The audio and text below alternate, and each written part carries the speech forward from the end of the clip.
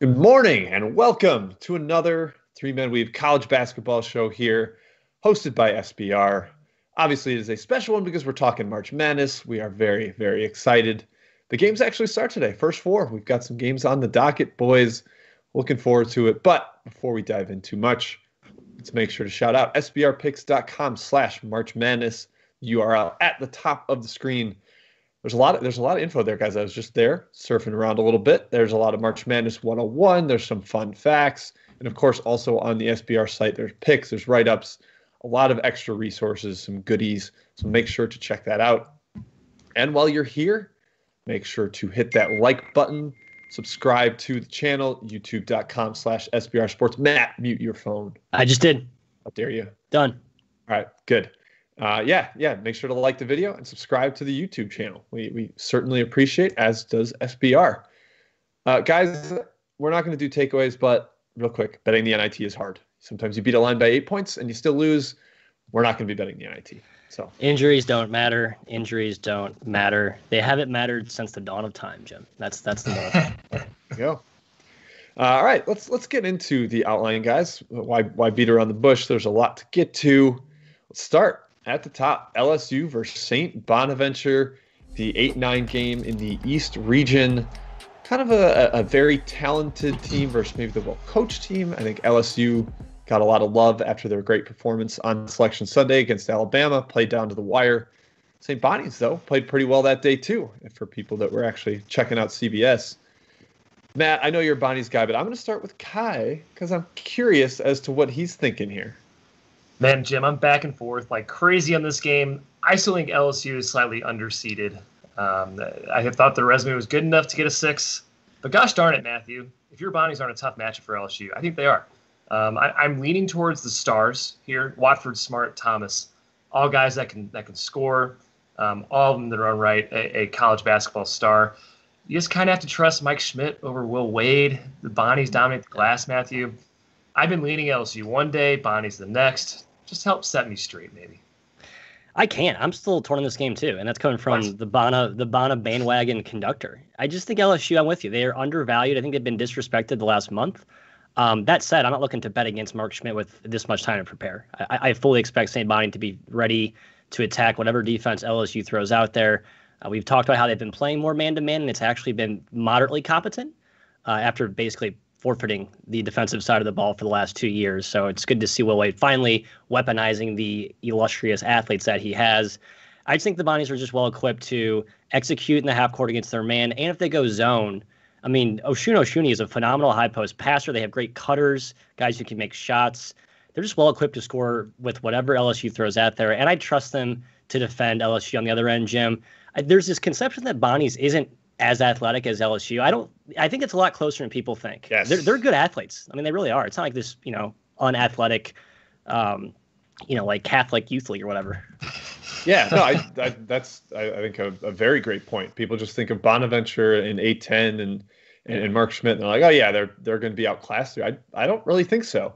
The concern for me, and I will be backing Bonaventure here, is just foul trouble. They play 5.5 guys. Vasquez is the only one that really gets off the bench extensively, and specifically Shun in the paint. I mean, he's the big reason that their 2-point percentage defense is so good.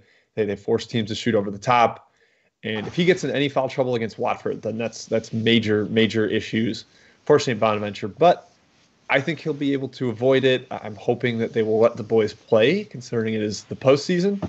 I'm a Bonaventure guy. I've mentioned a couple times that Schmidt just prepared for one Shaka Smart assistant for a week against VCU, and they got up 15 on them and ended up winning fairly comfortably. And now he's preparing for another one, Will Wade, and has another week to prepare. Yeah. So I think that's a nice little angle there. I will be on the Bonnies. All right, Ky, let's go to another one near and dear to our hearts here. Yes. Oklahoma versus Missouri. The other 8-9 game on Saturday, so in the West region. Big news yesterday.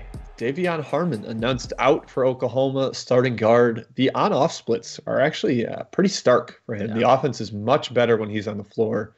Having a second initiator alongside Austin Reeves really helps. So that could be the difference maker here. I was leaning towards Oklahoma because of the matchup before, some of the things that Lon Kruger's team does. But without Harmon, I think I am going to back Mizzou. Ky, am I crazy?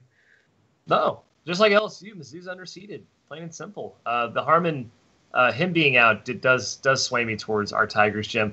Line has come down to +1. OU and Mizzou both have kind of proven they can play with anyone. OU even with injuries. I mean, without Reeves and Manek, they still beat very good teams this season. Lots of Q1A wins between the two. I still love Drew Smith guarding Austin Reeves, Matthew. I think it's a great matchup. Yes, I agree. I give him trouble. Tillman has a huge advantage inside. Manek has a huge advantage pulling him out to the perimeter. It'll be kind of a cat and mouse game from that aspect. Yeah, I mean, I'm going to be on my Tigers. It's March, and my Tigers are finally back in the tournament, so I have to back old Mizzou here. I hate to say this. I think the whistle will really determine this game. Both teams are solid at getting to the line. I guess I should say their key players are good at drawing fouls. So, I mean, Austin Reeves, we talked about how he's so crafty at getting to the lane, drawing contact. We've seen Mizzou be burned by, loose whistles with the way they aggressively defend sometimes. I think that's key. I think they have to be smart early, prevent foul trouble. You don't want to gift OU trips to the free throw line. I think their offense can get a little stale, a little stagnant if you just make them, make first shots. You don't want to give them second chances on the glass. You don't want to foul them and give them trips to the charity stripe. So just play smart, sound defense as Mizzou, usually does. I think they'll be fine here, especially without Harmon. I just didn't mention the on-off numbers are pretty stark in terms of what his impact means. Yeah, the two matchup things that scare me both ways, I guess. One, if Manek plays the 5 for Oklahoma, and he will for long stretches, Oklahoma can run some pick and pop stuff that's just going to destroy Mizzou. He's going to get in space. He's going to get open shots. That scares me. But on the other end, Jeremiah Tillman, Oklahoma doesn't have good post defenders. He could absolutely eat inside. I think he's maybe the top 3 in the entire country in efficiency as a pick and roll man. He's just a terrific finisher coming down the lane. So I think that is a good route to offense for Mizzou. This one's going to be interesting. It's kind of an X and O's battle, and I tend to lean Kruger there, but the Harmon thing is what swung it for me. Yeah, Jim, just real quick, I hadn't even noticed that Kirchhoff, the big shot blocker for OU, who I would consider a good post defender, has basically been phased out of the rotation. Only played 5 minutes against KU last game of the year. So that means Manek will have to guard Tillman on the post too a little bit. And I think Tillman is a good passer if they double. So, yeah, multiple avenues for Mizzou to score here. Yep. All right, let's go to the next game, guys. And this one, honestly, is the one I've had the hardest time with in the entire first round, particularly from a spread perspective. That is Creighton versus UC Santa Barbara. 5-12 game. People obviously are always scoping for the upset here. Creighton coming off a nightmare performance in the Big East tournament final. Just got absolutely destroyed by Georgetown. Yeah. Matt, what are you looking at with this one? I mean, I think Ajari Sani actually practiced yesterday, starting guard for the Gauchos, so they're closer to full strength, maybe full strength, in fact. Do you think they get it done against Creighton?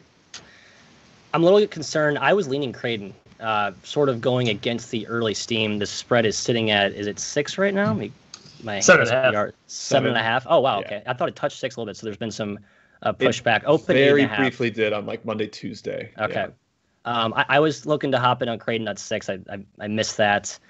I just think that UCSB Ky is as athletic as Creighton. This is basically a Power 6 talent caliber team versus Creighton. And so Creighton's edge is really, maybe you could argue coaching, shooting, and just execution.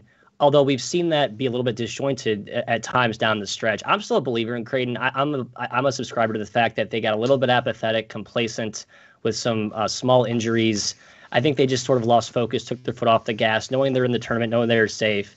I'm betting on sort of a Creighton explosion here. It's a bad matchup. It's a tricky matchup, but I do think Creighton comes out and plays well. No spread take for me, but this is not a spot I'm looking to bet on an upset in my bracket. So I'll be advancing Creighton outright, but no bet for me. Dangerous 12 seed here, obviously. Santa Barbara, probably one of the most popular upset picks in the first round. And Creighton getting the doors blown off them against Georgetown recently was pretty concerning. I still think they're a really potent team here. It's Greg McDermott's best defensive squad ever. Yes. We don't really talk about the defensive end, but it is their best defensive squad he's ever had in the KenPom era at any school. But yeah, Matt, like you said, Santa Barbara's well coached. They have high major size. They can definitely compete with Creighton. They're probably bigger than Creighton, center to point guard. But I do love Creighton's offense. They can shoot the crap out of the ball. Zagorowski can be one of those March stars that we love to ride in this setting. I'm still going back and forth here, Jim. My number says I should take Creighton, but I just don't know yet. Yeah, I've been back and forth on this one too. To Matt's point on a high major roster, the starting five for Santa Barbara transferred from Oregon State, Oregon, Nevada, Pacific, and then they have a 3-4-star recruit as the fifth starter. I mean, their team is pretty loaded. They got a Temple transfer on the bench, a DePaul transfer on the bench. Like, it is super talented. I think that team can give Creighton some problems. McLaughlin is not as good as Zagorowski, but he's as important to his team, and he's very strong himself at the point. So I'm still waffling on this one. I do not have a true recommendation. Let's move on. Next one, guys, right in that same little area of the bracket. Virginia versus Ohio. Guys, you guys aren't in Vegas yet. Virginia's not in the bubble yet. They have not made it to Indianapolis because of their COVID situation. They are still in a shutdown back in Charlottesville, and they will arrive tomorrow, just a day ahead of their Saturday night game. That's definitely giving a lot of people pause here. I think they're looking at Ohio as a potential upset. Virginia's low possession count certainly, exacerbates those concerns. Ky, with this one, I'm an Ohio guy. Are you with me? Yep, Ohio's the pick. I'm advancing them in the bracket too, Jim. Virginia getting into the bubble late is huge. We don't know if they have players out. It hasn't really been said, but certainly a possibility with the way the COVID tracing has been happening with certain teams. And Ohio can shoot the crap out of the ball, Matt. I mean, obviously that's one of the keys to beating Virginia. Can you shoot? Ohio resoundingly yes. Jason Preston's awesome. And Ohio's played good teams close before. Look at Illinois, beginning of the year. Ohio was right with them that entire game. Ohio +7 is a play for me, and I will be advancing in my bracket that definitely wins every single year. Trust me. Yeah, we're so good at bracket pools. Yeah, we love office pool brackets for sure. I guess it's the nice thing about not having a corporate job is that you don't have to have water cooler discussions about losing your bracket pool. So I thought the opening number wasn't that far off if you exclude the COVID thing, but we've learned that it's those situations are worth 2-3 points, even sometimes more. You adjust for that. I think the early steam has sharpened the line to what it should be. But then you look at the matchup angle, as you both mentioned, a stronger lean toward Ohio. And I think that's not captured in the current line. I'm with you, Ky. I would still take 7. I hate getting in at this late in the game when you've missed 2 points, 2.5 points of value in some cases. But the way they shoot, the way they execute, I mean, they can get shots out of their offense too. It's not just a playmaking, Preston make shots from 30. They really execute some sets. They can supplement their star power, their shot making with some set plays, and I like that. Different types of ways to score. You have to have that against Virginia, who does not give up an inch on that side of the ball, Jim. Yeah, inside the arc, really, really tough to score there. But as you guys mentioned, Ohio can loosen that up with some perimeter shots. So, and they're also really well coached. Jeff Bowles is a guy we are a big fan of, and he's got talent there. So, yeah, Ohio, there's still some 7.5 out there to be had. So make sure you're looking around and try to get that hook so you can win if it lands 7. Right. Okay, guys, a game we are split on. Colorado versus Georgetown. There's a little dissension among the weave here. I will be, come on and say I am the Georgetown backer of the group here, but I'm fighting against the market, apparently. This game has gone up from 5 to 6. People are backing the Buffaloes here. Ky, I'll start with you. What are you seeing in this one to give you a Colorado lean? The line movement shocks me. I'd be surprised if most tickets weren't on Georgetown. So I might tell you that some of the good money is coming out in Colorado. I like Colorado here. I mean, 6 is getting a little too high. I mean, sheesh. I think I made this game around 7, so it's still like within maybe a play for me.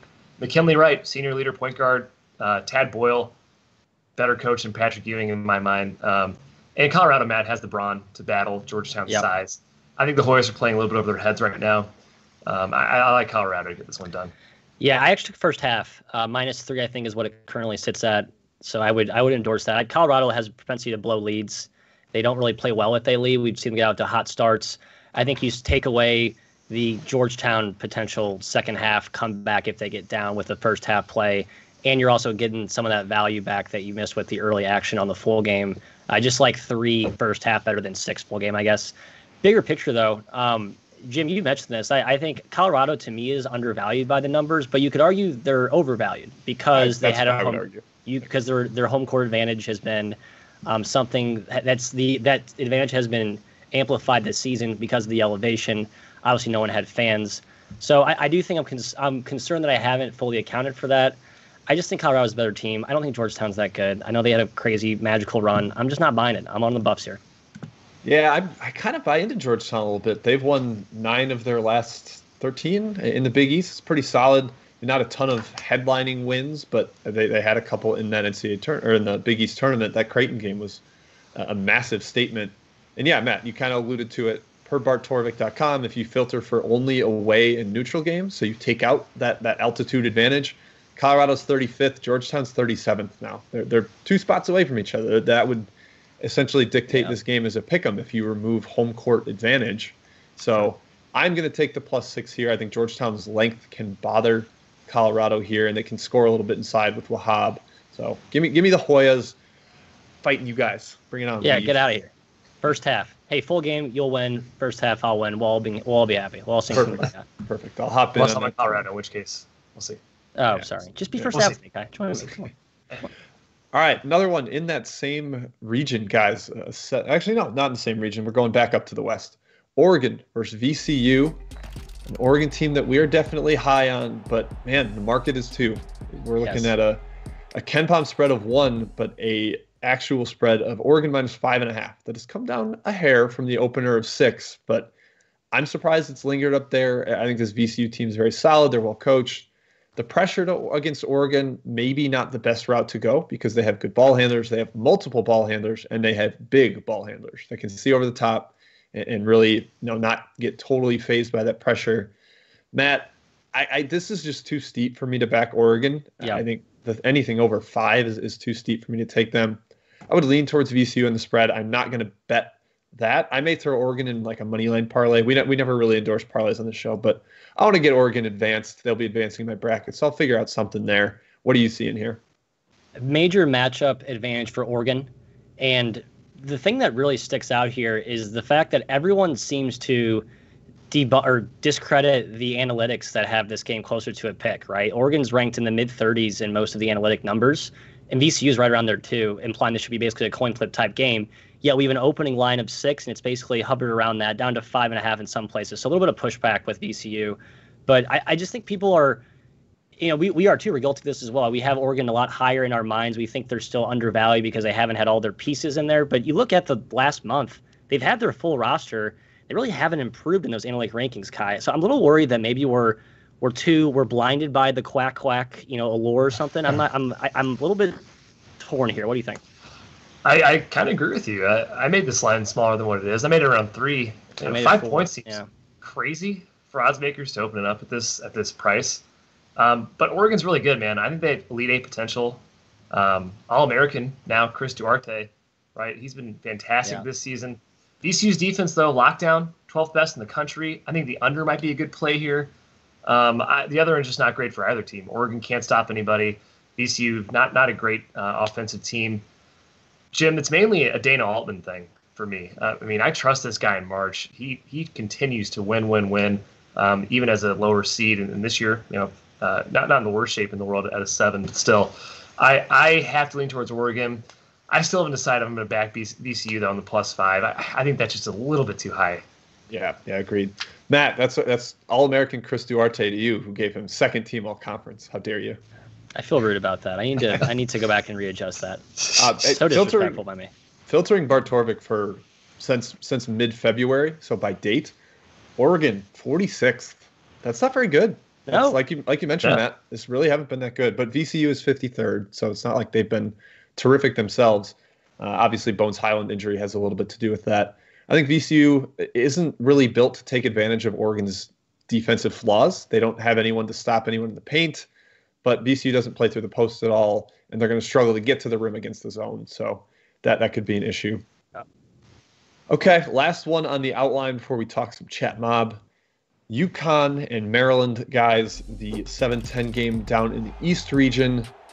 Uconn, obviously a team that a lot of people are interested in from a public sense because of the James Bouknight hype and just simply the brand Uconn, a team that has made some big runs in March, particularly when led by an All-American star like this. But they face a Maryland team that has the Big Ten Defensive Player of the Year, Daryl Morcell. They're very switchable. Maybe feels like they're a tad undervalued here. Kai, what are you looking at with this game? I did take Connecticut -2 on the early spread, and I'm still concerned, though, even with R.J. Cole ruled ready to play. He's play, yeah. It's kind of like the Georgia Tech thing, Jim, pre-Moses Wright, although I think that spread's gotten way too high.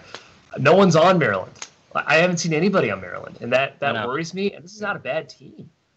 Maryland's scrappy. They play very good interior defense, and that's against Big Ten teams with huge front courts like Uconn has. I mean, they're not going to back down here because Uconn's a little bit bigger. Matt, I just keep picturing in my head, though, James Bouknight, one shining moment. He has it written all over him, and I can see him carrying this team. Heck, I can see them making the Final Four as a flyer, Uconn. But this is a challenging game for them, and I can see Maryland winning this game outright and kind of blowing up my bracket, but I am going with Uconn -3 here. I'm so torn in this game. I think the one thing you have to look at is Daryl Morcell, Big Ten Defensive Player in the Year, perfect type of defender to throw on Bouknight. Will he hold him down completely? No, but that's definitely you got to feel good about that if you're a Maryland backer here, which I think amplifies the importance of R.J. Cole playing. Bouknight's going to need some help from a supporting cast, and he hasn't always gotten that this season.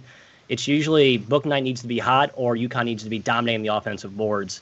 And while Maryland is small, they rebound, right? They gang rebound. Unlike Oregon, who has that sort of interchangeable multi-positional lineup around 6'6" to 6'8", Maryland has that, but they actually get to the glass and take care of their business. Kind of with you. I'm just worried about the whole no one's picking Maryland, so are we completely writing them off? It feels like a game that they just went and shut everybody up, and we're all like, oh, yeah, Maryland's probably actually better than we thought. Yeah, I think we made this comparison to the Louisville-Minnesota game from 2 years ago, 2019, 7-10, where we were already like talking about the run that Louisville could go on out of that 7 slot, and then they kind of got stomped by Minnesota in the first round. Yep. We just kind of neglected the Big Ten team that was feisty. So I'm worried that is the case here. I'm hesitant to advance Connecticut too far in my bracket just because I think they could go down in this one. So we'll keep an eye on that. All right, boys, let me kick it to hopefully one of you has been monitoring the chat. Otherwise, there's 16 games. And just hit the rest. And really, there's only 12 games because 4 of them don't have an opponent yet. So let's, Matt, anyone in high demand there? Someone asked about UCLA money line. Our boy Barry today. No, we're not first 4. Not talking this. We got a video on first 4 already. Yes, there's a first 4 video. YouTube.com/SBR Sports. There's a full video. We encourage you to check that out. We gave our takes in very, very perfect detail. Check that video out. Let's start with Kansas, Eastern Washington, guys. No Jalen Wilson. Yep. KU may be vulnerable because of that. Eastern Washington, though, in my opinion, they play no defense. That's not an opinion. That's a fact. They don't play defense, Matthew. I don't think they're going to stop Kansas. But they have a lot of shooting, and it's double digits. I do kind of lean their way with that spread. Not that confident in it. I like the over here. It's at 147 now. Wow, I realized it climbed that high. It opened at 143. I feel like I'm a sucker taking it at this price, but there's no way Eastern Washington defends McCormick. He's just going to dominate inside. But I also think KU struggles to defend Eastern Washington. They haven't had a legit practice, schedule this week. McCormick will basically only be there for one day. And he's actually the key defender against Eastern Washington's offense, which is all inside out through post type of action. So you can see him looking lost in Eastern Washington, getting some back cuts, open kickouts for threes with all the stuff that Chancey Legans does there. I think there's a ton of points. No side take, though, for me, Jim. Yeah, I've struggled with this one, too. This and UC Santa Barbara Creighton are the 2 games I have no bet on yet. I try to get something on every game just mostly for fun while we're out in Vegas. Some obviously more confident than others. I have not made my final ruling here. McCormick, to Harry R's question in the chat, he is back. He is entering the bubble today, Matt? Or he's going to be practicing on Friday. I thought he arrives late tonight or tomorrow morning. So, yeah, he'll be practicing Friday, and then they play Saturday. So it's really one practice with him in there. Yep. And so, yeah, no Jalen Wilson, but he could possibly return on Monday. We'll see what happens if they're able to pull this game out. I think Kansas should win, but, yeah, I have no confidence on a spread here. So currently staying away. What else we got here? Got Iowa Grand Canyon. Iowa 14.5-point favorite, I believe, last time I checked. Yep. Lopes. I'm going back and forth here, Matthew. Grand Canyon can hang with their size, but I don't know. Iowa's got that blowout potential. They do. I just love Asborn Midgard. He is not perfect, but if any mid-major team, if you're Iowa, this is probably the one mid-major in the 14 to 16 seed range that you did want to see because they have a great counter for Garza. Obviously, Garza will still get his, right? But I think that he can hold his own and prevent the double, triple teams that then lead to the kickouts, but then lead to the Iowa 15, 20-point, 3-point, barrage type games. And Bryce Drew, Jim, controls the pace. I think they'll keep it somewhat low possession, and I think they keep it close enough to stay within 15. Yeah, I'm with you. I'm on Grand Canyon here. The mid guard not being able to just kind of be thrown around by Garza matters. And he's not the same caliber defender as Coburn, but I don't think of Hunter Dickinson as particularly nimble or great post defender. But it's just the sheer size. The fact that he can't be bullied by Garza is clutch, and hopefully will prevent them from having to double too much. So you kind of make Garza play more pick and poppy, which he's awesome in, but you at least take away one avenue of his scoring option. Yeah, the easier option, really. When he's in the paint, he's a fantastic finisher as long as he's able to get to his spots. All right, let's see. What else? Florida State, UNC Greensboro. Jim Knowles, -10.5. Kind of talked about how FSU is just a bigger and better version of Greensboro. Matchup leaned towards Florida State, but I kind of love the idea of Greensboro as a double-digit dog. They don't seem to lose many games by more than that. So this is one of the toughest games to pick, in my opinion, from a spread perspective. Yeah, I kind of had some issues with it too.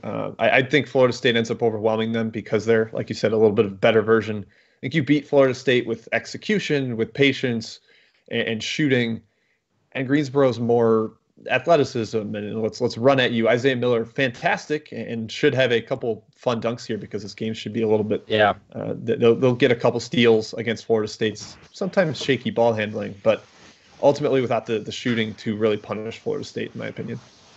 Yeah, UNCG wins with size, speed, athleticism in their SoCon league, with Isaiah Miller being the exemplar of that. He's just a high flyer trapeze artist. He can jump through the roof. But Florida State, I mean, they go 6'9", 6'7", 6'8", 6'9", 7 foot with Balsa Koprika inside. I don't think UNC Greensboro is going to score at all in this game. So I'd be weary about taking them, Ky, at +11, but I do think they're feisty enough to hang around.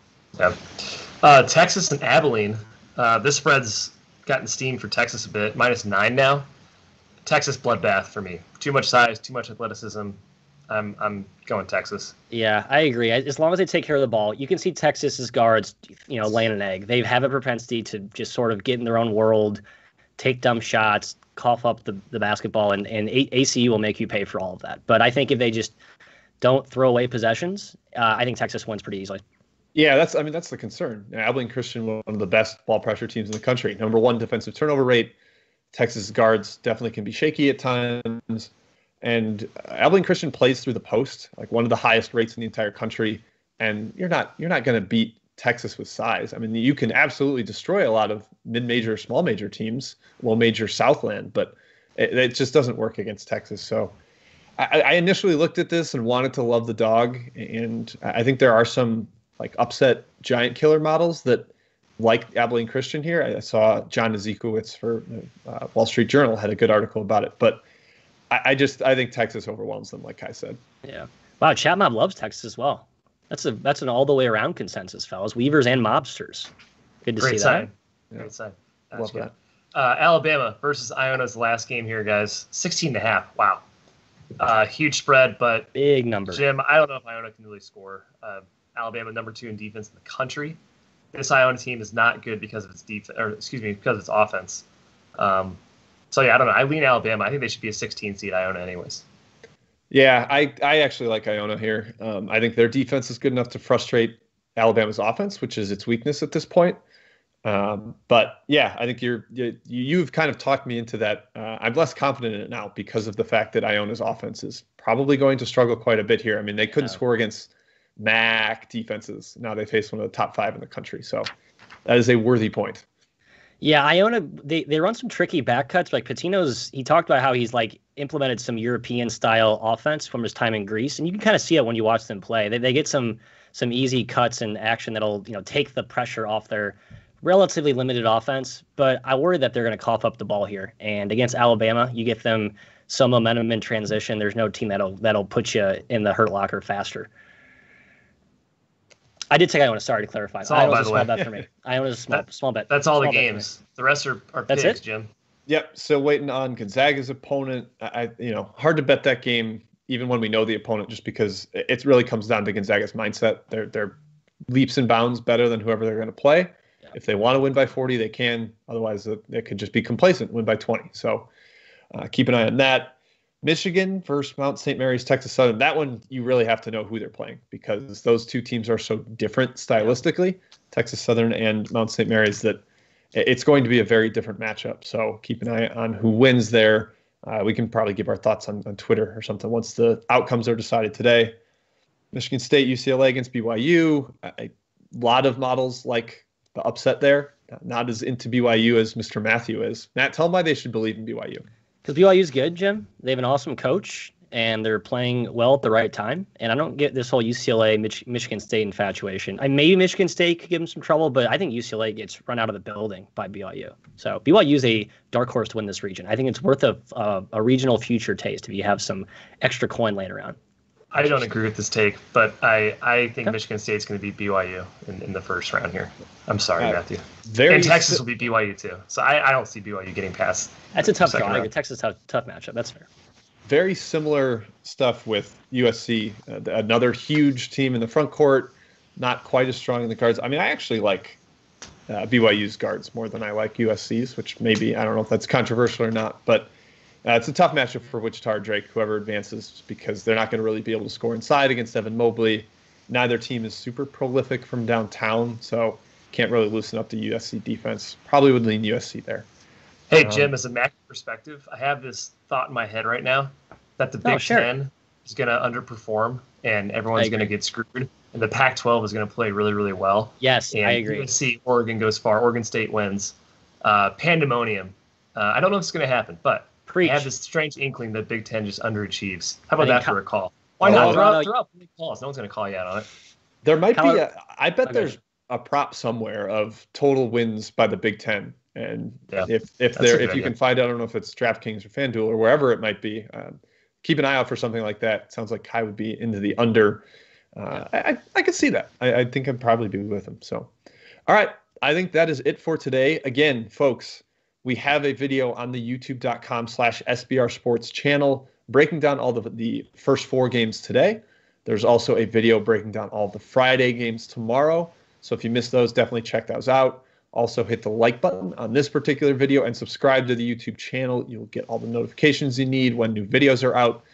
And lastly, check out sbrpicks.com/March Madness URL, top of the screen. A lot of great info there. Also other picks and write-ups on their site. We always love plugging our friends at SBR. So thank you, everybody in the chat, for coming today. We will talk to you on Sunday morning, bright and early, to talk about the round 2 games. So we will see you guys then. Until, enjoy the first weekend. It's great to have it back.